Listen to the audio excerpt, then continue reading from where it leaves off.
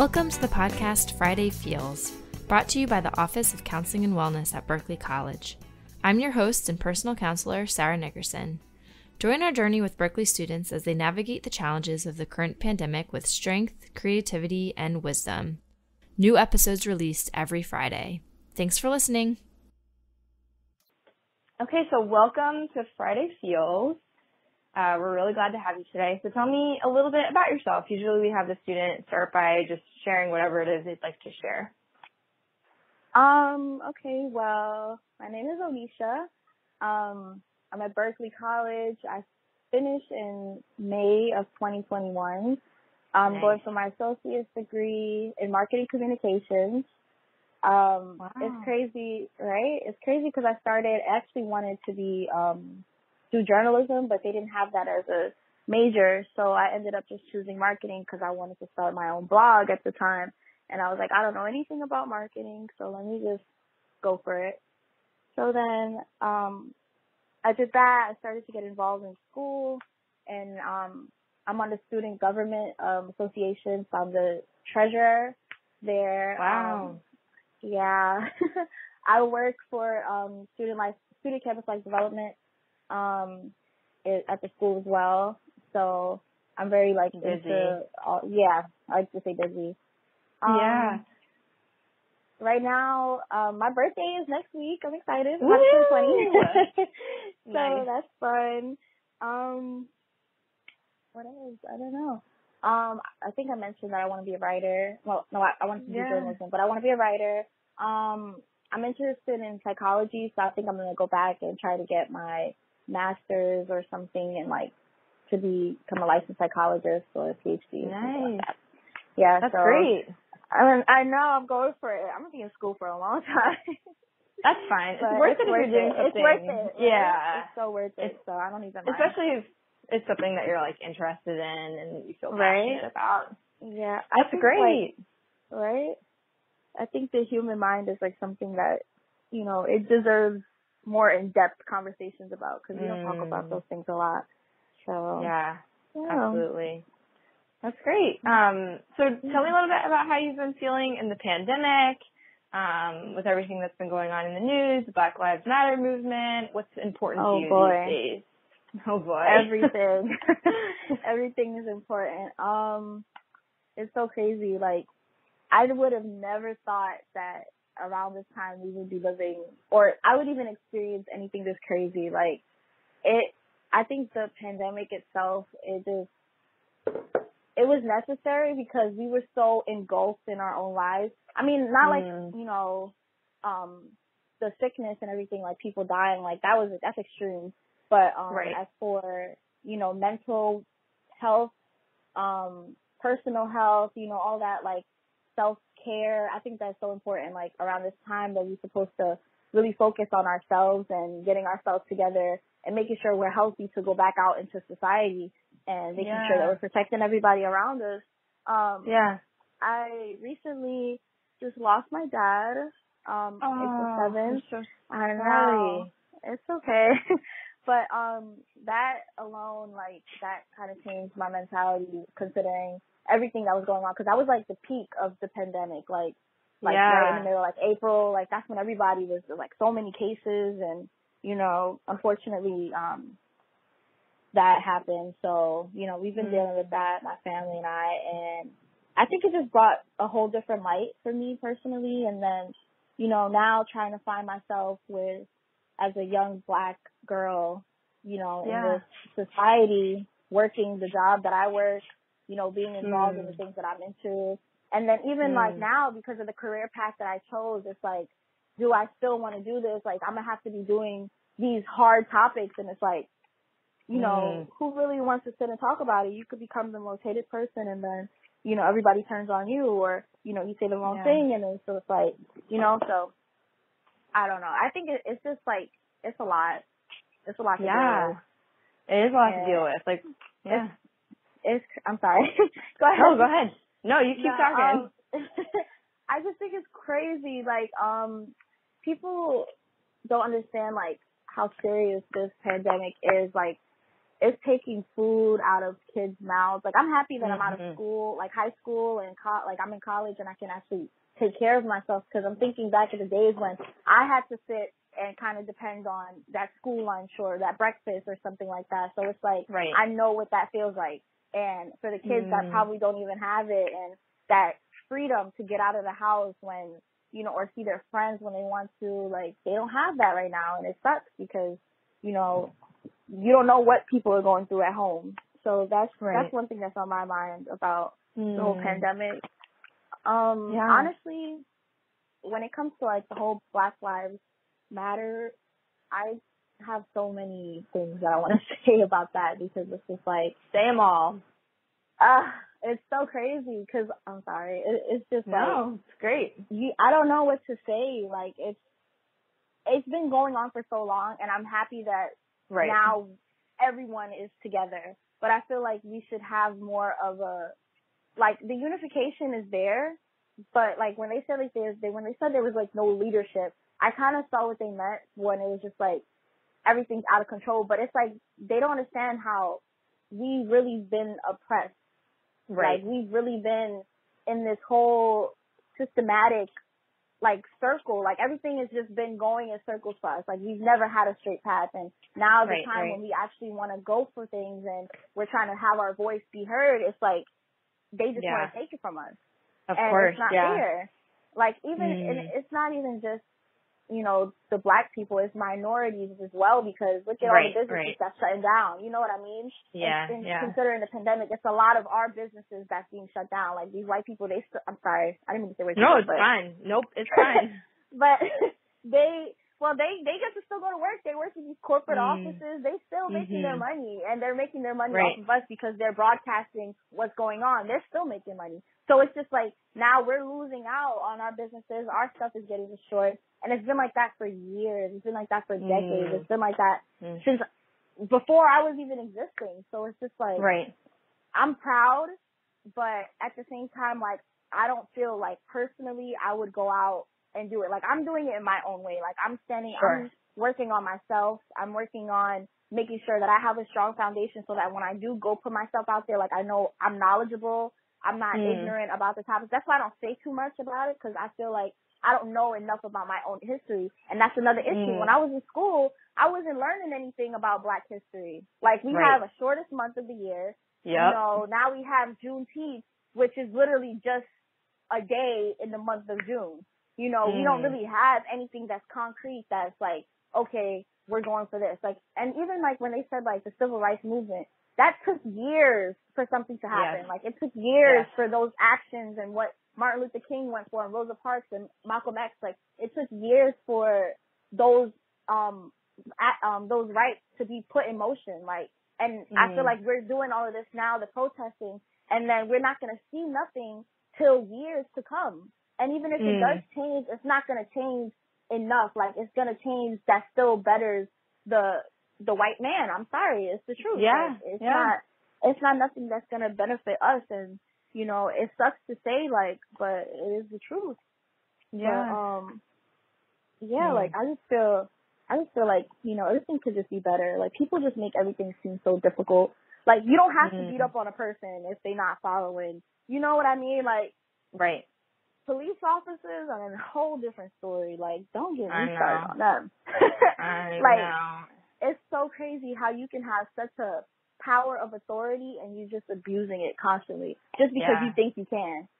And then, such a short amount of training time for it. Oh my God. Like, I really feel like all these cops need a mental evaluation. Like, each and every one of them. Like, they need to just shut down the whole entire police station, get them in some type of deep counseling, and really work with these people, because they're supposed to be out here protecting and serving us. Like, they're not supposed to be out here killing and murdering people's kids and people's families and people's fathers. And you know what I mean? Like, they're not supposed to be doing that. They're supposed to be supporting us and leading us and guiding us and protecting us. Because how are we supposed to be unified, or the United States of America, when there's nothing united about anything that's going on in here? You know what I mean? There's a lot of separation. Like, for sure. It's too much. It's way too much. And it's just like, it's so bad. Like, it's just so unfortunate that, you know, that they have to be that way, because absolutely people choose to do those things. Like, they just say, okay, I'm going to go to be a police officer, and then they still have their own they use their moral values and their views on things to dictate how they go about situations. Like, oh, I was protecting myself. You're protecting you're protecting yourself from somebody that was picking up like a hairbrush or picking up piece of paper that you told them to get. How? Or getting some Skittles or dancing to music. Right. Like, come on. Like, yeah. It's so bad. Like, there was this video I had seen on Facebook with this white man. He was resisting arrest. They were trying to take him out of his vehicle for something that he did. And I was just like, yo, if that was a black person, they would have used so much force. They would have dragged him out of the car, already probably shot him or something. Like, they would have been doing the absolute most when it came to him. And, on top of it, in the video, he stole a cop car. A black person would have never even been able to get out of their own car. I'm sorry. Like, they really would not have been able to do it. Like, and they was chasing him. Like, oh, Robert, come back, Robert. I know. I saw. Let that have been Trayvon. Let that have been an Aubrey. Like, come on. They would have shot him right there on the spot and not even blinked about it. And it's so sad. I can't. Yeah. Well, what do you feel like for you? So I know you said you're kind of working on things in your own way. What's been meaningful for you, or what's what has empowered you or helped you to be able to move forward in a way that felt right for you? Honestly, my faith. Because I am a strong believer, and God knows what He's doing. Like, that is my thing. Especially because of considering what I've been through already. It's just like, you can't question what's going on. Like, whatever is happening for a reason. And, you just thank Him every day that you're here. And even though you have to live through it, that it will get better. Like, that's been my thing. And I just, stick to that. I have, like, my friends that are so, they're devoted to that as well. And, they inspire me. Like, they're doing things that's, motivational. Like, I'm, like, and inspiring. Like, they're not out, like, they're not the statistic, or we're not, like, the stereotype that everybody thinks that we would be. Like, for me, it goes back, like, I used to get a lot of, oh, you're black, but you sound like a white girl, like, oh, you're an Oreo. And I'm just like, how? Like, I was born and raised in Brooklyn, okay? I'm from New York.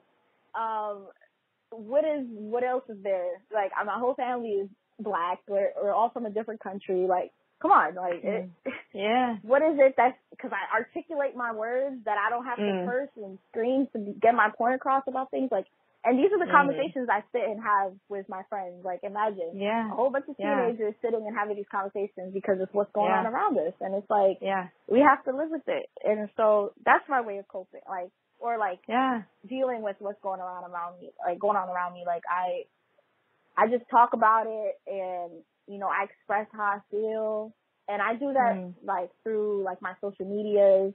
I try to be as vocal about it, or not too vocal to offend people, because for whatever reason people like to be offended by things that has nothing to do with them. But you know how that goes. It's crazy. But yeah, like, I just try to focus on the positive and know that things will be better. Like, I feel like you have to get through the bad to get to the good. So if this is the bad that we have to all see together, then let's do that, So well, you have to be able to. You have to be able to see the bad to be able to heal it, right? Like, I think that's been a huge problem, is that especially the white community has turned their face away, or have tried to ignore or downplay or whatever, and there has to be an acknowledgement of the years and years and years and years and years of oppression for us to move forward, and that's uncomfortable, but it's necessary. And it's been far more uncomfortable for you. Honestly, because I'm living proof of, a hard black woman working, and a hard black man that slaves every day to, protect their family and make sure their family's taken care of. Like, it's an unfortunate truth that everybody's now waking up to, and I'm happy that it's happening. Yeah, of course. Like I said, I may not physically be out there walking. Of course I want to, but I already know what it's looking like. These cops, I'm scared for my life, honestly. Right. I don't want to be taken out because somebody want to be ignorant and pull something. You know what I mean? So it's just like, I'm supporting from a distance. So. For sure. And, do you and your family talk about these things a lot? Like, what does that look like for you? Within your family? We do. We all have our own, opinions about everything, and we just, we don't really take it out and carry it with us. We kind of just talk about it here, and, my mom specifically, like, they grew up in a different time. So for them, they didn't really see this. Like, they seen it probably, like, on TV, or they never been through it. So it's just like, whoa. Like, they don't even need to be doing all of that. Like, that's, like, really unnecessary. So, while, like, we're explaining it to her or, like, explaining it to them, it's just, like, at the end of the day, like, they feel, and I think we all feel, like, this is just being something that is being allowed to happen. Like, there's so many ways to control and diffuse these situations so that things like this don't escalate to where things are being destroyed and properties are being vandalized and all this extra stuff. Like, we speak highly, like, on education and making sure, like, you know about yourself and like, where you come from and how you protect yourself in situations like this. And then I have my niece, she's only 2, so it's like, we're trying to protect her innocence, you know what I mean? Like, we don't want her to see that. Yeah. Like, and I think that's where a lot of people fail at when it came to bringing up their kids, because look at this world, like, you know what I mean? Right. I think, and it all starts in the home, I feel, as well. Like, yeah, so.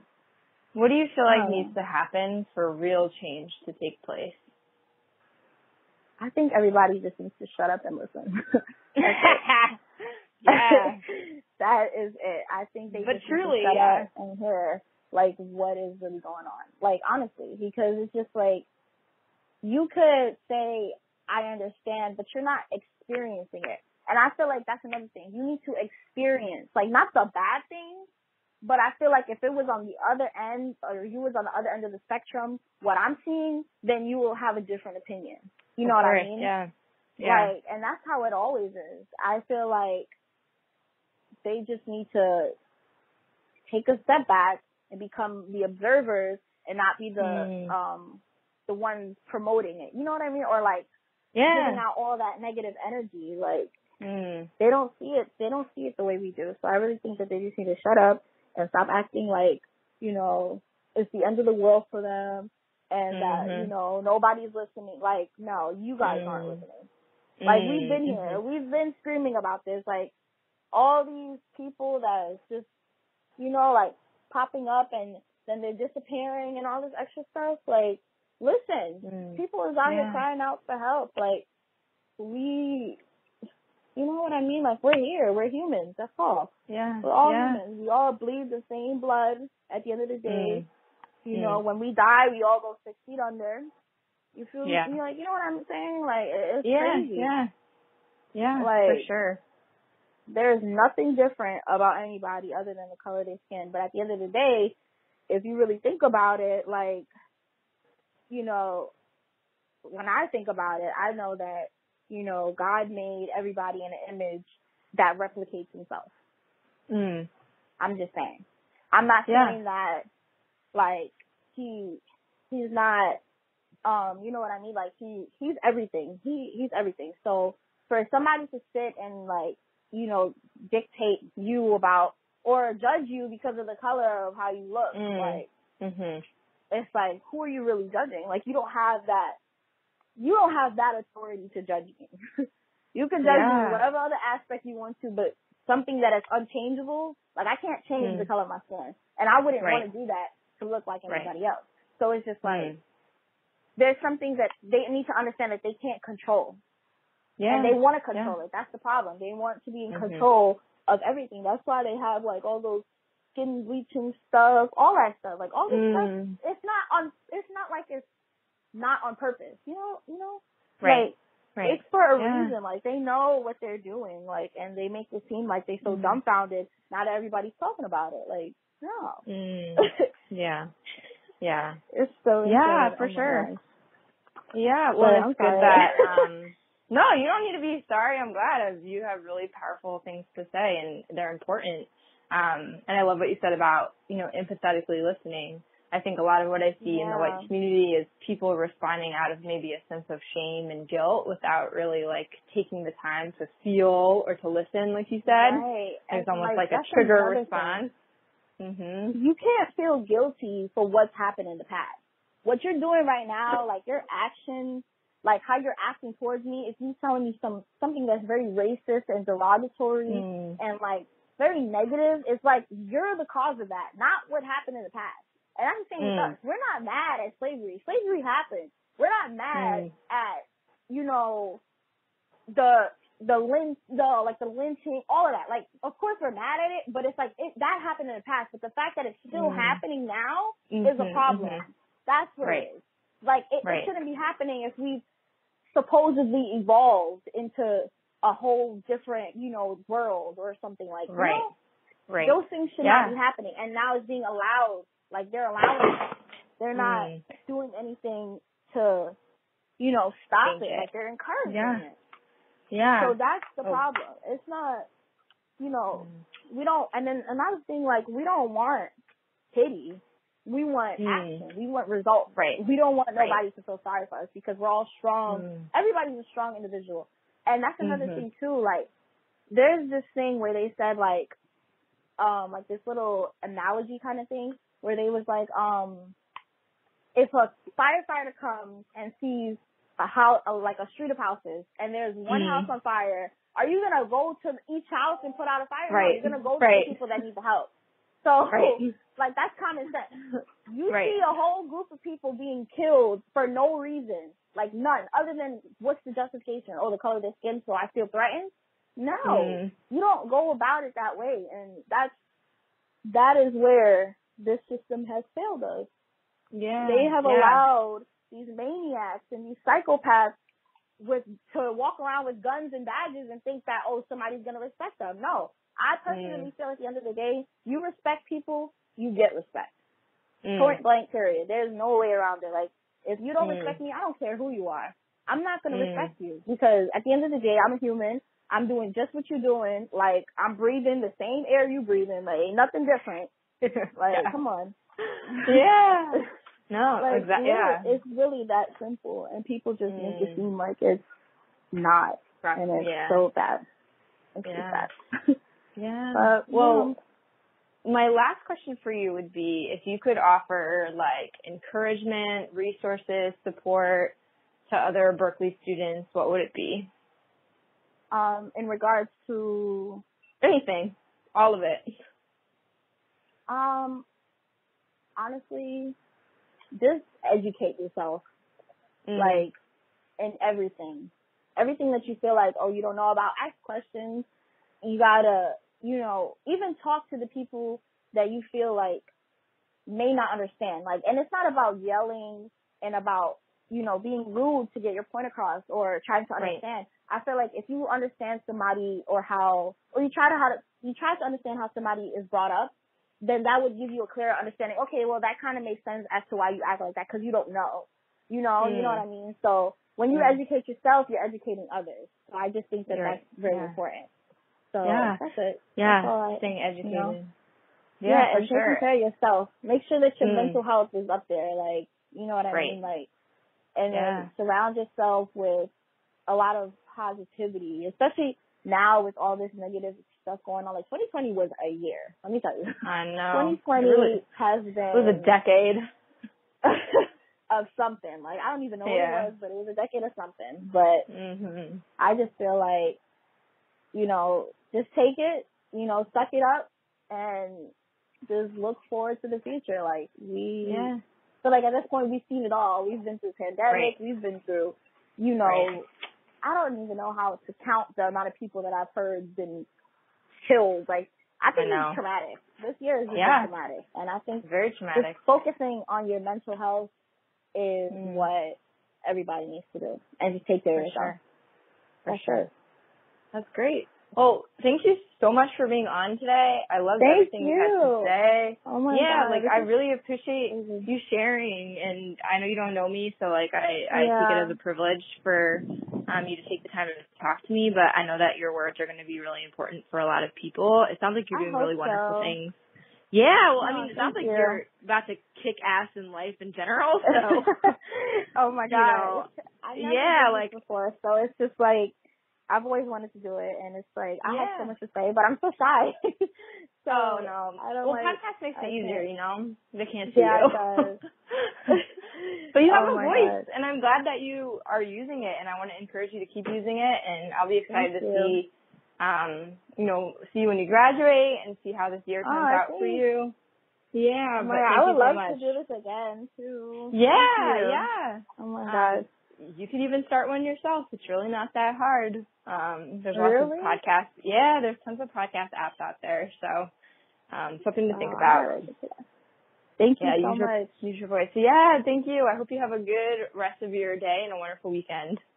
Okay, thank you so much. Have a great day, too.